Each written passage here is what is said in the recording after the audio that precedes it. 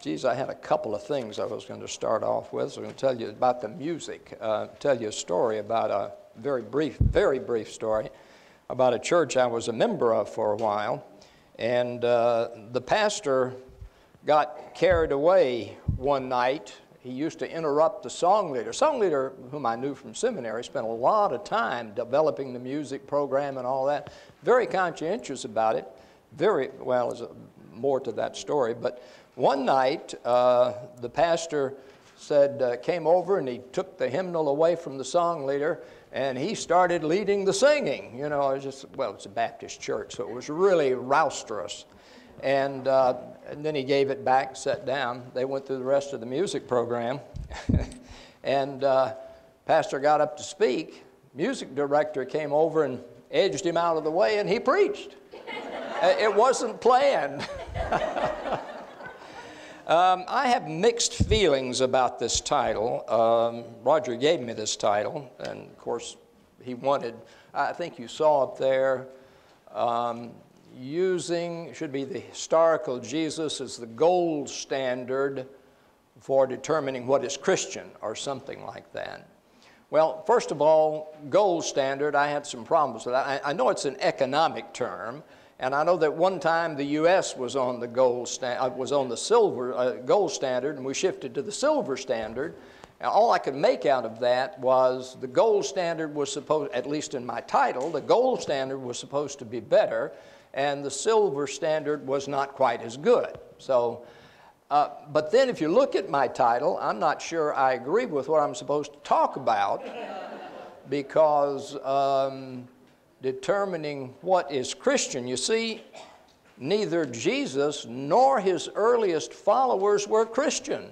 And if you're using the historical Jesus for determining what the gold standard is, it ain't going to turn out Christian. Or so it seems to me. You can blame Roger for that. So with those disclaimers, I will begin here. Actually, few modern religious leaders in the Christian tradition would agree with the idea that the historical Jesus ought to be the standard for determining how the religious life ought to be lived, because the Christian church today bases its faith on the gospel and on the Christian tradition. What my title calls for is for us to establish the standard, if I may put it this way, on the shifting sands of critical scholarship. Now, the sands are shifting, folks. They go this and that way, and you never know where they're going to land. In academia, in my field, what is true lasts until a better argument comes along. And people will very quickly abandon certain ways or certain arguments or certain ideas or certain established things that were thought to be the assured results of criticism, because the assured results of criticism get overturned rather frequently. The historical Jesus is a standard for how one ought to live one's religious life, disregards both of the gospel and the religious and the Christian tradition. The idea of a historical Jesus as opposed to a Christ of faith or Jesus Christ emerged from the recognition that the Gospels aren't reliable historically, if I can put it that way.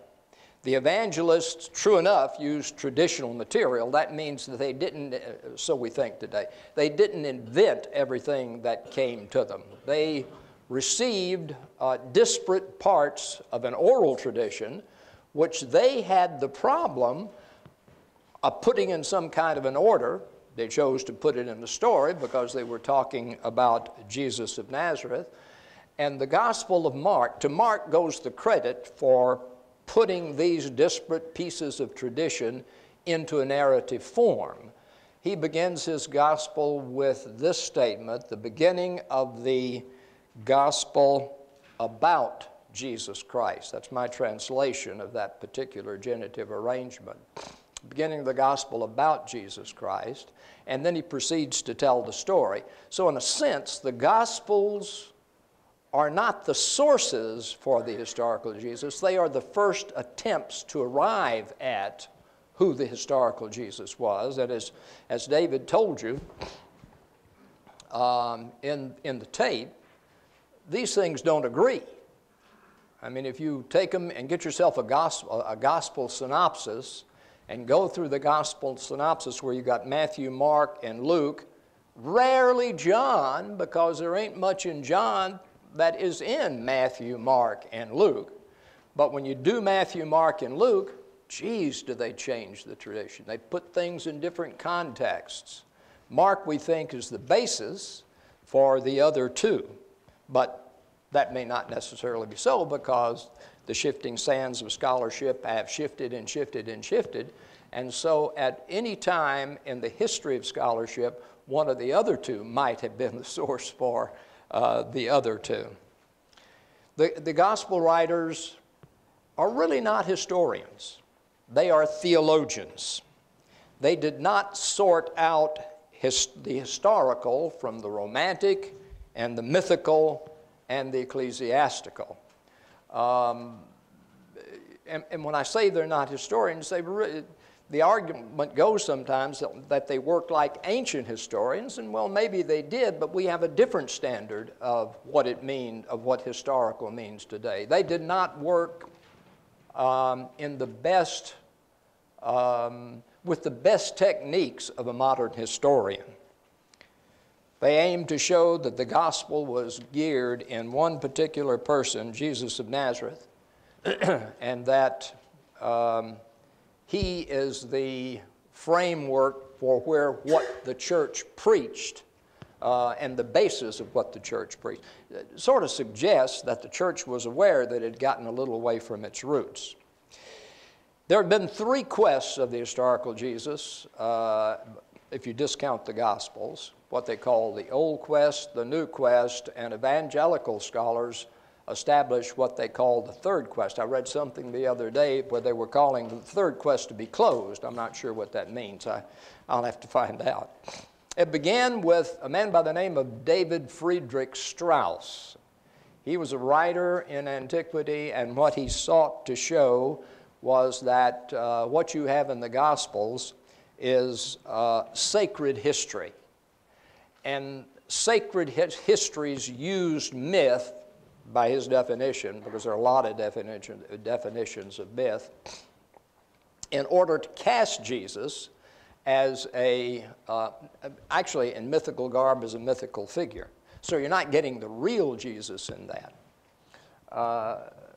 Herman's, this was in, forgot the date, 17 something or other. So it goes back a long way, 123 years for the Old Quest. Herman Samuel Reimarus wrote, and actually he didn't let his works be published until after his death. And one of the things you ought to look at sometime, which is in English translation, is the aims of Jesus and his disciples. And what he sought to show, and he did, that what Jesus talked about ain't what the disciples talked about, or the apostles, or his followers. Jesus talked about the imminence of the kingdom of God, and the disciples talked about and proclaimed Jesus as the Son of God. Well, that's very different, I mean, if you stop and think about it. The Old Quest concluded in the 20th century. Albert Schweitzer wrote a book. The title of his book was The Quest of the Historical Jesus in English Translation, but the German title was From Reimarus to Vreda. And what he set to do was to trace his 123 years of scholarship, talking about all the lives of Jesus that were done, critical lives of Jesus. That's what he's talking about. There are many more of these things, I suppose.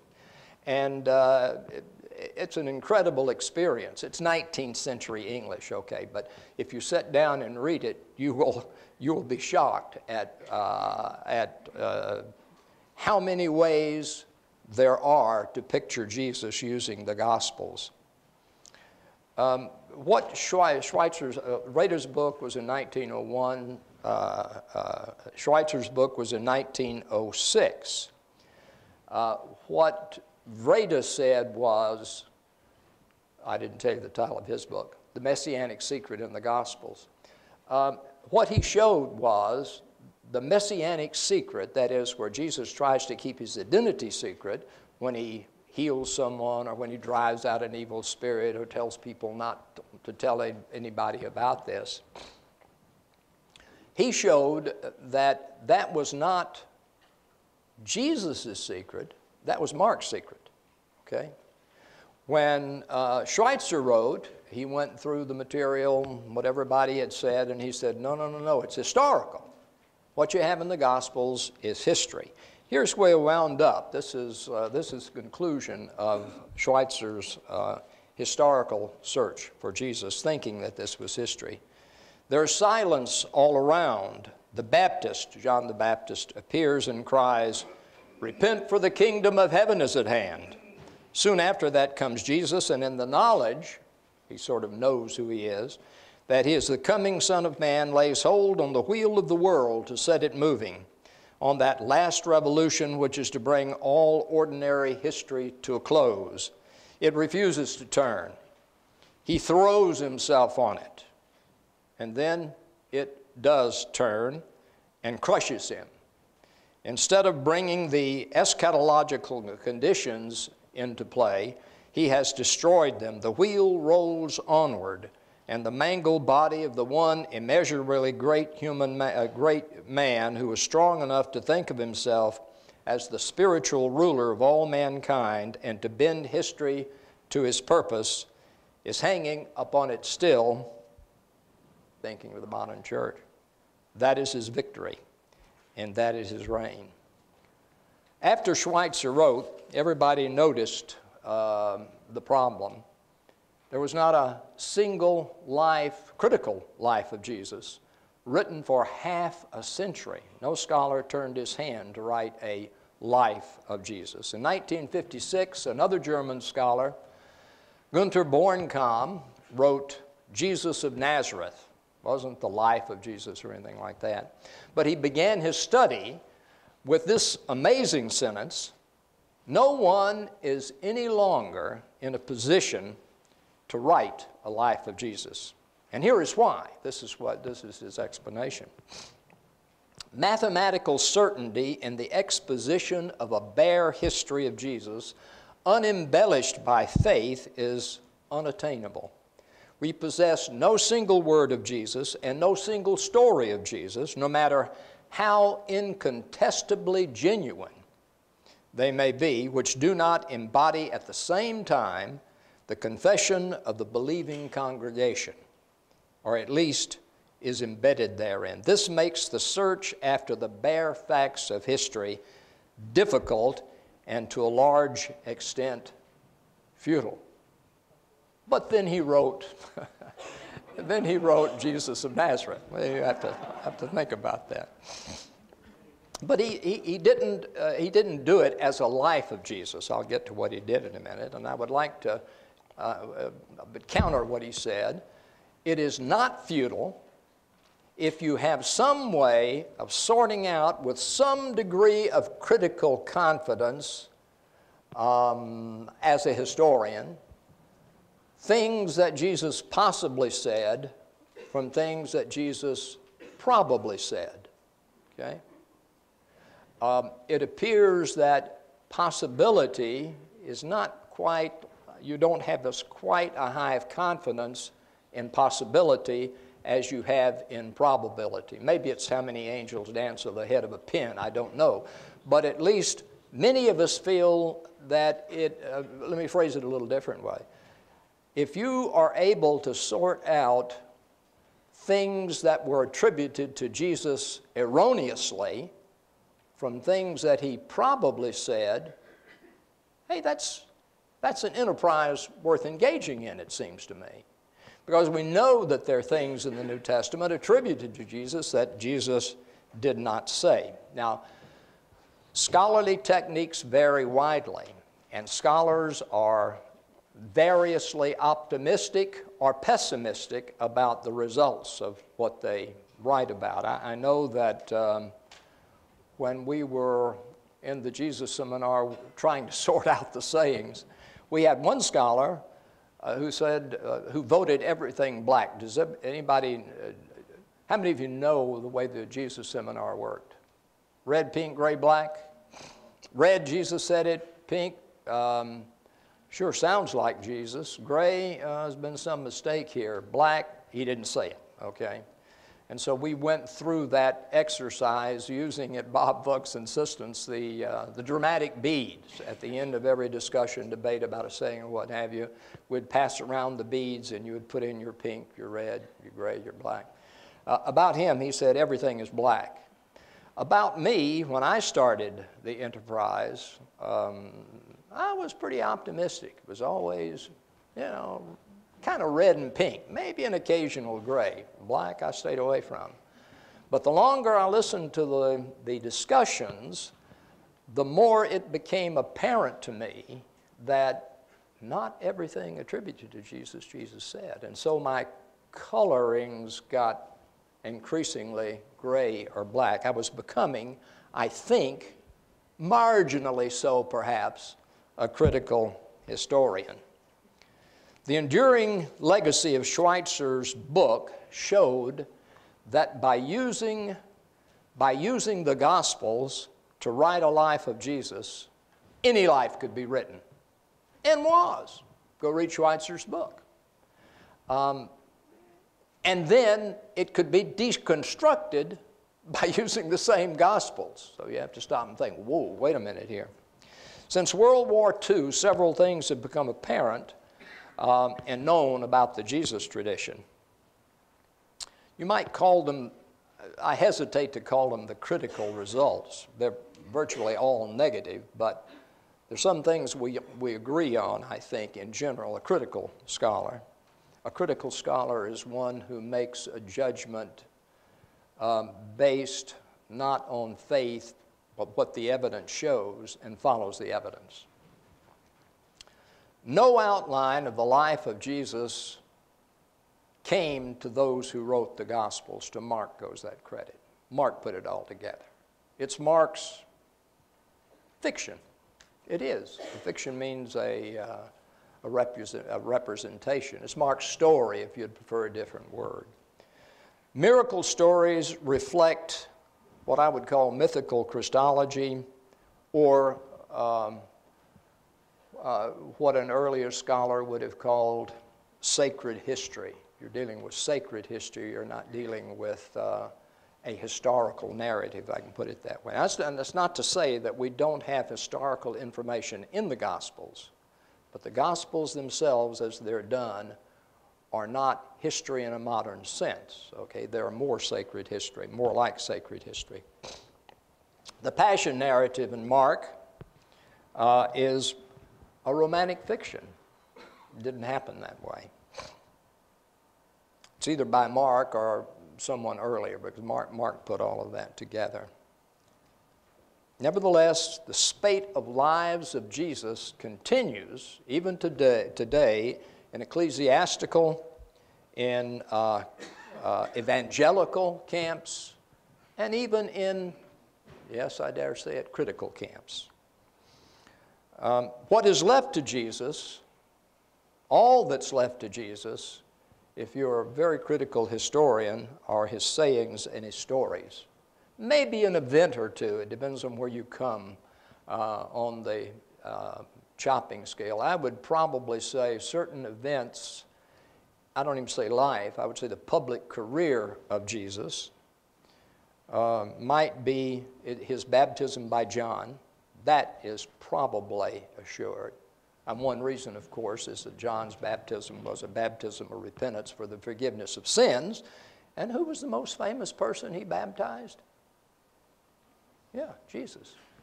And perhaps the cleansing of the temple and the crucifixion, of course.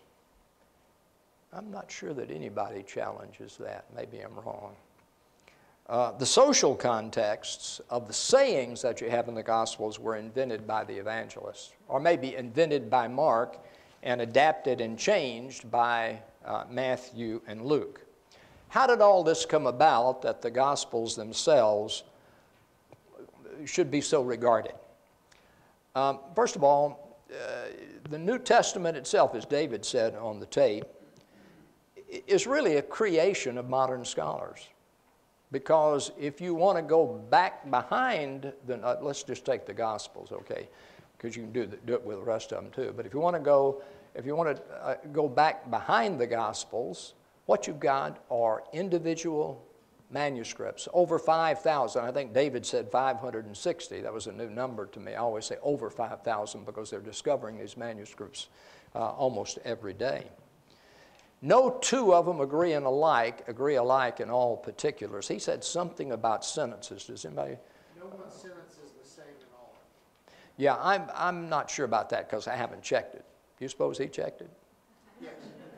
The other one, no two of them agree alike in all particulars. I'm fairly confident about that. 5,000 manuscripts. We don't have a complete text of any of that stuff until the 4th and 5th centuries. And modern scholars have gone and taken all of the papyrus fragments and they've looked at the modern texts and they've come up with a critical text that we more or less agree on. Gospel writers drew on anonymous oral reports. An anonymous oral report was not remembered because a person had a historical interest, but who was Jesus? He was sort of nobody in antiquity. It was remembered because it was significant for the faith of the individual. And then they modified the stuff, the transmitters did, as it was passed on down.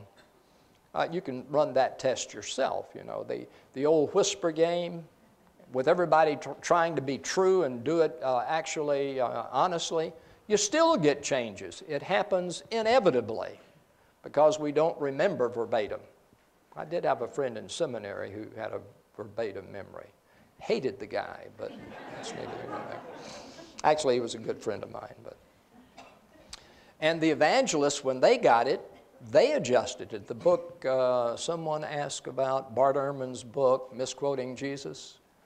He exhaustively showed the changes the scribes have made.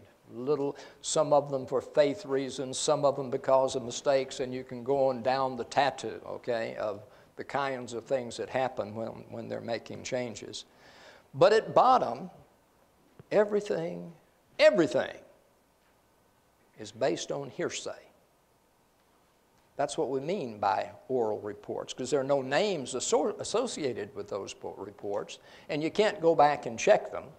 And it's kind of a position we've been driven to. We've got the Gospels we think were written at the latter half of the 1st century, and Jesus lived, dates I would give it, 26 to 36. How did the Gospel writers get all that information? In some cases they had sources, say for example like Matthew and Luke use the Gospel of Mark. And in that case, we know how they changed. Get yourself a Gospel synopsis and read Mark and then check the other two.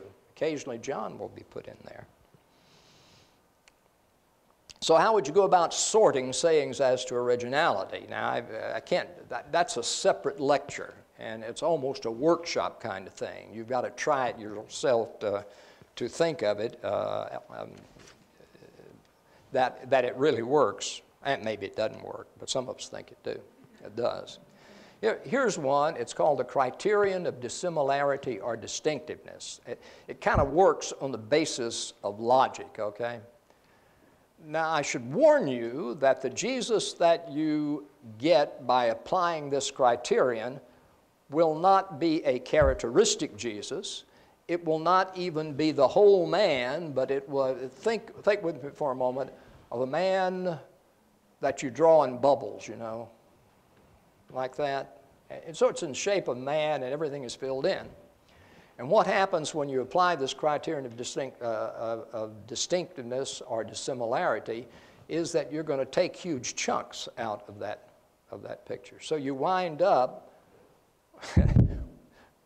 kind of with a man full of holes because you've eliminated a lot of things that have been attributed to him. But here's the logic of it.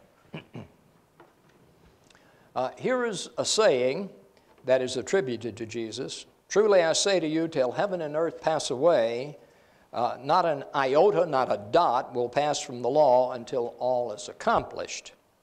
Now, Jesus, of course, spoke Aramaic, we think. He may have known a few words of Greek, but I'm not convinced that he was a Greek linguist. An iota is a Greek letter, and a hook may be a breathing mark over a Greek word. Could be an iota subscript, something to that effect, so they look like hooks. Did Jesus say that? Well, maybe. It's possible, right? I mean, Jesus was a Jew. The law was very important to Jews. Sure, it's possible he said that. But you know, there were Jewish Christians that believed in the permanence of the law. Go to Paul's letter to Galatians. Now, is it possible that something Jesus said issued in such a statement being attributed to him? Is it possible? If you admit that it is possible, then you've got a conundrum, because the conundrum is, how do you know which source to track it to? Distinctiveness says, sayings and parables may be regarded as originating with Jesus if they are dissimilar to, and this is the important word, characteristic emphases in Judaism and Christianity. So for me, I'd vote black on that saying. I wouldn't even vote gray on that saying. What you're trying to do is to sort out the possible from the probable. I'm looking for things Jesus probably said as opposed to things Jesus possibly said. What about the resurrection predictions where Jesus predicts that he's going to die and then be raised again in the Gospel of Mark? 3 times in Mark. I think the others would have 2, maybe one of them only 1. I don't recall offhand right now. Did Jesus say that? I'd say it's possible, but not probable, because the resurrection is the thing in traditional Christianity that you don't have Christianity without the resurrection. So I would eliminate those and vote black on those as well. Now, what have you done? Have you proven Jesus didn't say those things? No, you haven't proven that. But what you've proven is that you've got possible different origins for the saying. And what you are trying to do is to rule out one as more probable and less probable. And this criterion decides if it is a characteristic emphasis, you eliminate it. The most complete sifting of the sayings of Jesus, this has been going on since the turn of the century, okay? Well, turn of last century.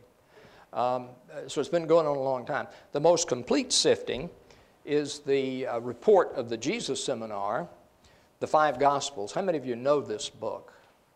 How many of you don't know this book? Might be a better way. Okay. You need to, I'll leave it up here and you can take a look at it. And don't you take it, because it's my personal copy and I've got signatures in the back, okay? But you can look to see what they do. They give you every saying of Jesus and they describe the rationale that Funk and Roy Hoover thought the seminar worked on the basis of, to vote it red, pink, gray, or black. I passed out to you a list. I should say that we started in 1985 and went to 1993. I wasn't as active in the Acts seminar. I'm a little bit more skeptical about drumming up criteria to sort those kinds of things out. Now, what I've given you there are selected sayings out of the 18% that the Jesus Seminar argued as coming from Jesus of Nazareth. Sounds terrible, doesn't it? 18%, geez, of 100%. That means what? Who's quick on the math? Pardon? 1 in 5? So let's see. But now stop and think a minute. You had the most critical people in the country there. Anybody could come and put in their 2 cents at the table, but the problem was you didn't get any preference. You might have been a high and mighty seminary professor from such and such college, but what the saying rose or fall on the basis of the evidence you threw on the table. And you had to convince your colleagues of your position. So you were working with critical historians. What that means is we got 18% of sayings that probably came from Jesus. Now, I must caution you at this point. If you read through my sayings, you're going to discover some things about them, but you may discover you don't particularly care for this fellow. Okay, I mean, that's a problem.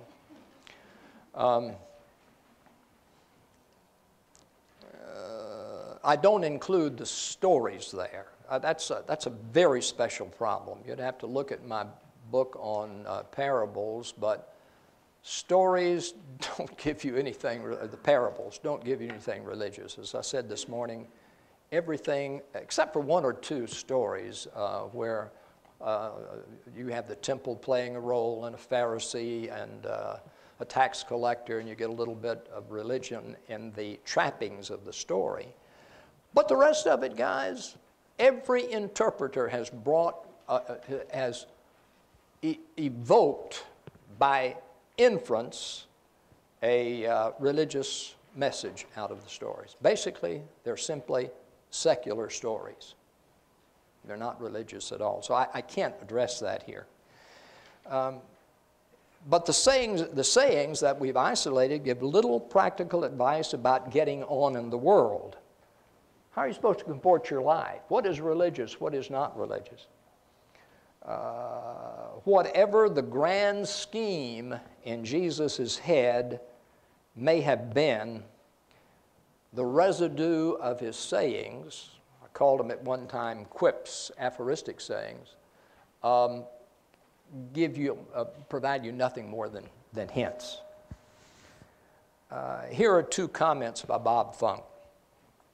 It's a source of constant bewilderment and frustration that Jesus had so little to say by way of explicit direction for getting on in the world. And another comment, Jesus chose not to be explicit. Rather, he indulged in hyperbole, irony, and metaphor, where he might have been more lucid in teaching his listeners to live wisely and judiciously. Insofar as Jesus' teachings are to be honored as the ground rules for a Christian ethic, reinterpretation, manipulation, and supplementation seemed not only to be permitted, but actually required. I want to give you a quick run through of 5 sayings.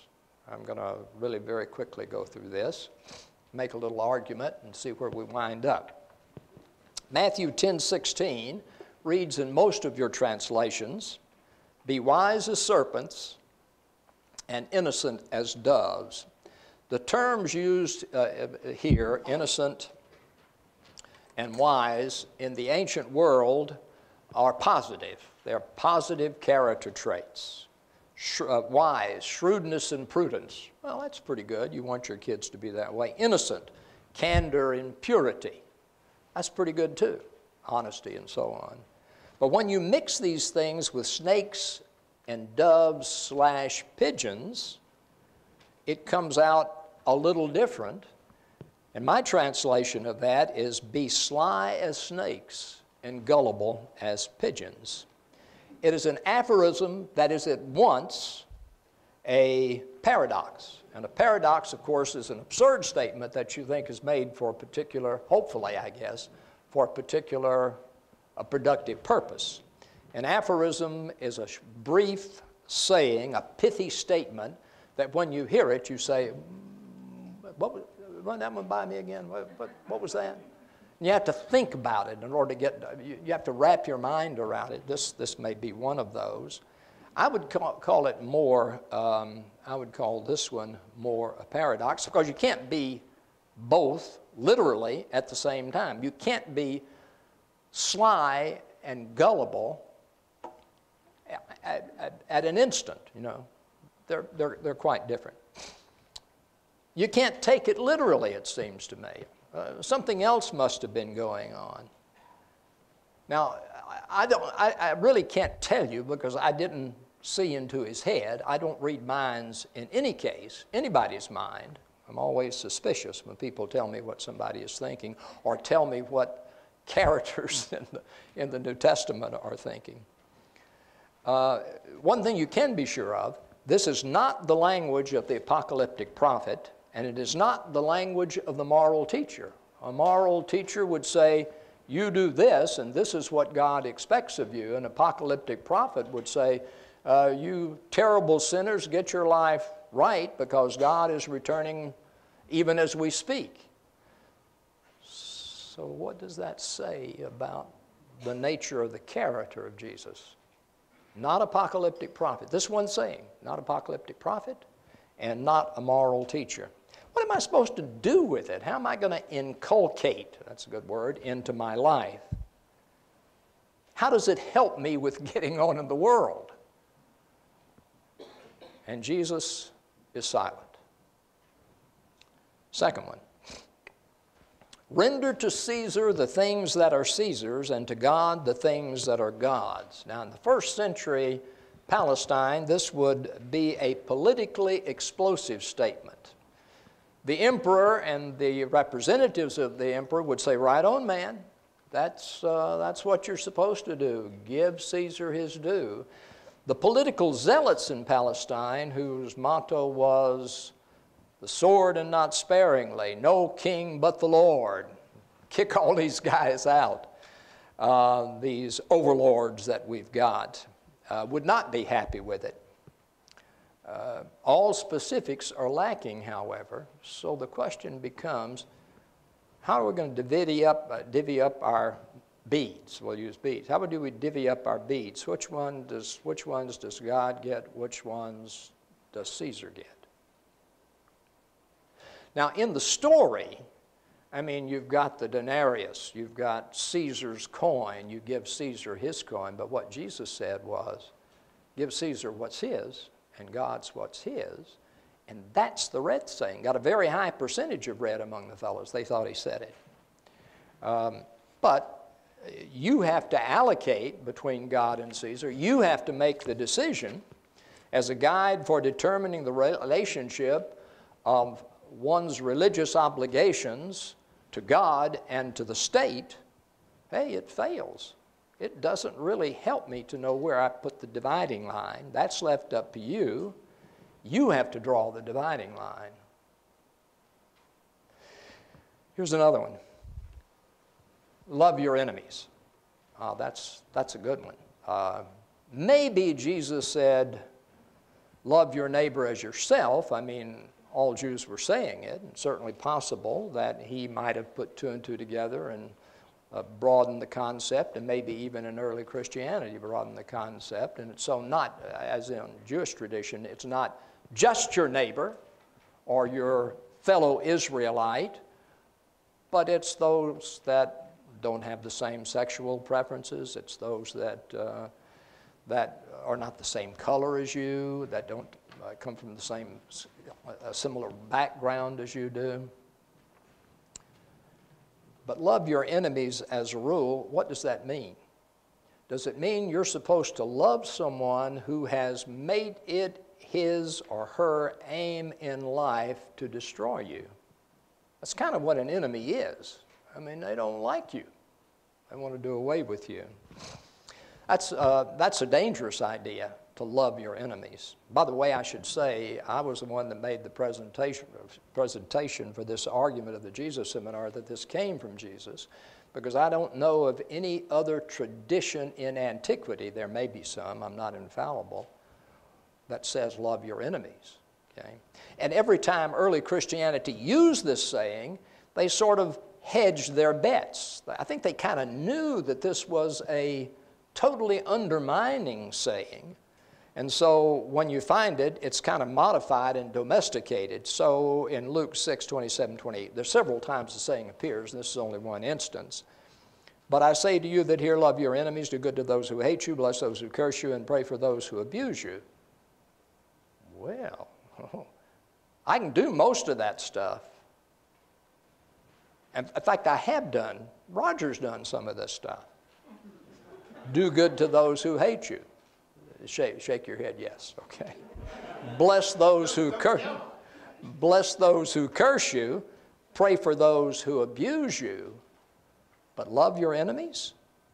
What happens when the welfare of family and friends and enemies clash? It ain't possible to love all equally, it seems to me. Here is the problem. Loving your enemy can get your friend killed. And how is it loving your friend to allow your friend to be killed? How is one supposed to reasonably and rationally locate oneself on this saying, on the landscape of this saying? And Jesus says, love your enemy. Luke 6:29, to him who strikes you on the cheek, offer the other also. And from him who takes away your outer garment, do not withhold even your undergarment, my translation. This saying endorses passive resistance to attacks against your person and property, and quite frankly, goes against the normal drive for self-survival. How can one follow this literally and continue to survive in the world as an independent, free human being? Is it a good rule for nations? Do we put, do we love the Al-Qaeda? Well, Jesus said, love your enemies. But Jesus never clarifies or specifies. He never says how we're supposed to accomplish this and still continue living any kind of a normal life. The Gospel of Thomas overlaps with the Synoptic Gospels in many sayings, and it has other sayings that come from elsewhere in the ancient world. And there's one saying that did get a red vote. There are more red sayings in the Gospel of Thomas than there are in the Gospel of John from the Jesus Seminar. Those who go hungry to feed the starving belly of another are blessed. Sets a very high standard, it seems to me, for feeding the hungry. You go hungry to feed them. You see somebody hungry, you take the food off your table and you give it to them and let your belly grumble. And what then? How far do we take it? Do I feed every hungry person that I see? Every hungry person that I know? Well, the hungry are always with us. And the problem it raises is this: do I feed myself enough sustenance just to stay alive, and so I feed the hungry? Or must I join the ranks of the starving to be favored?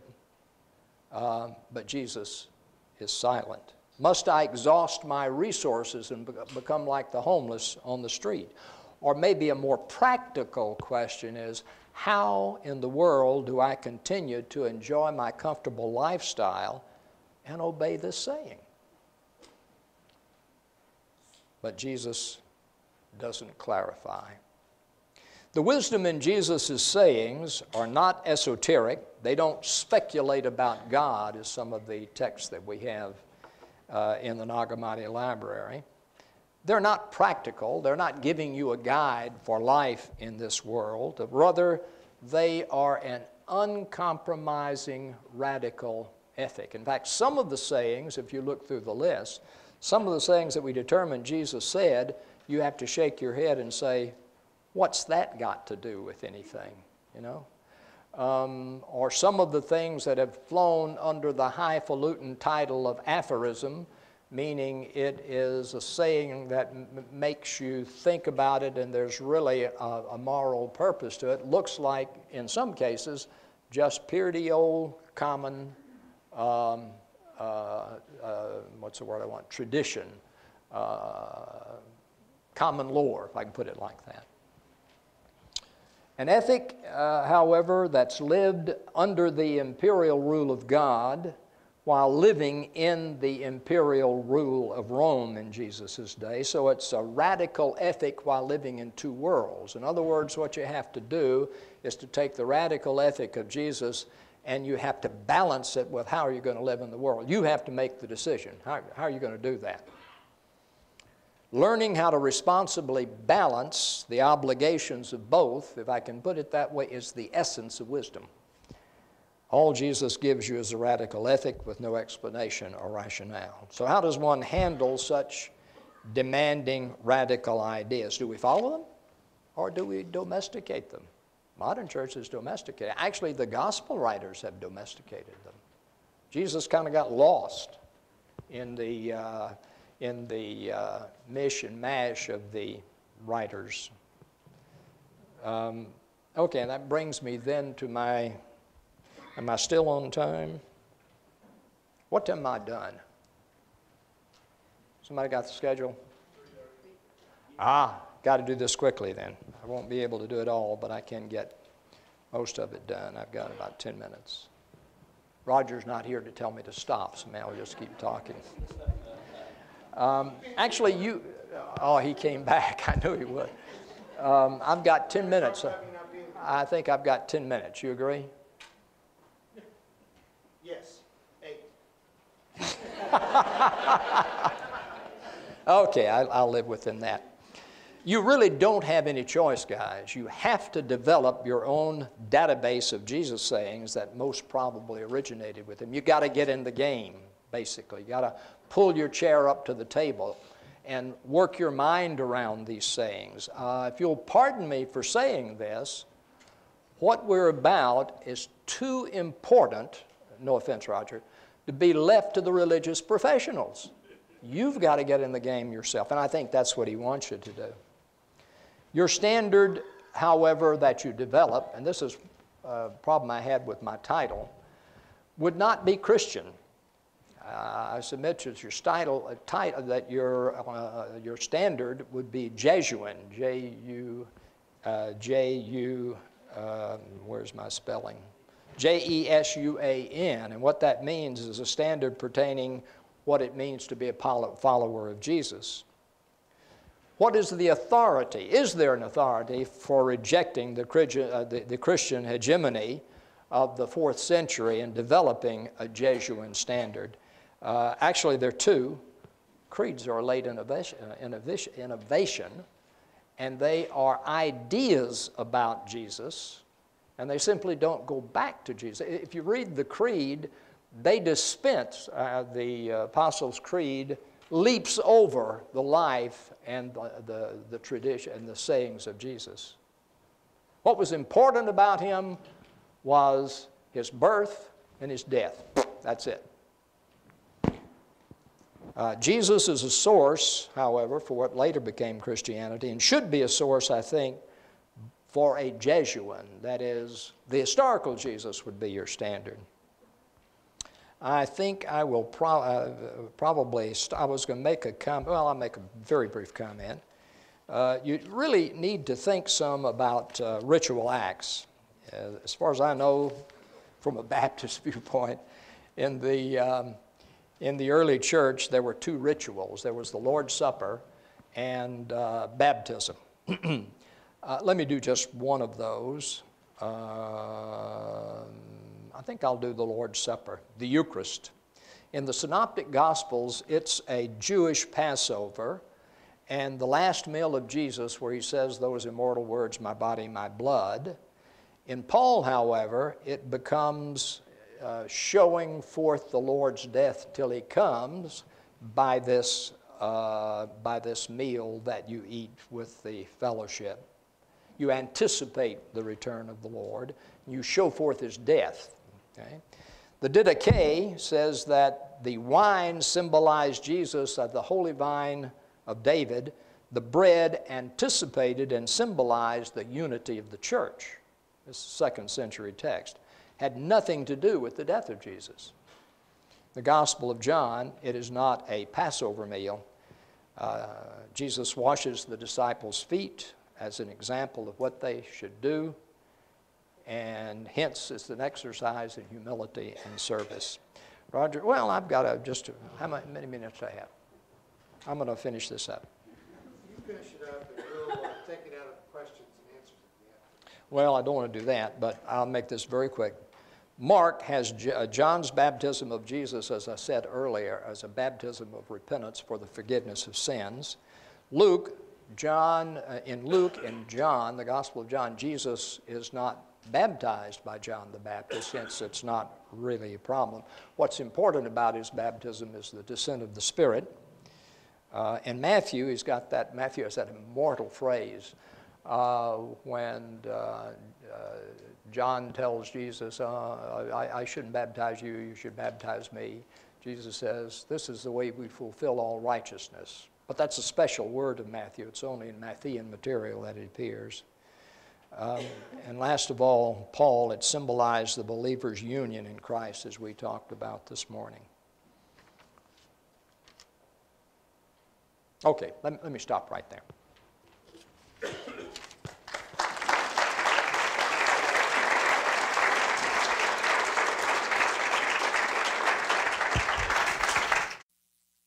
You've been watching a progressive Christian video from the Community Christian Church of Springfield, Missouri. We encourage our viewers to donate to our efforts in feeding the homeless and hungry of our community. Write to us at reverenddray@aol.com for more information.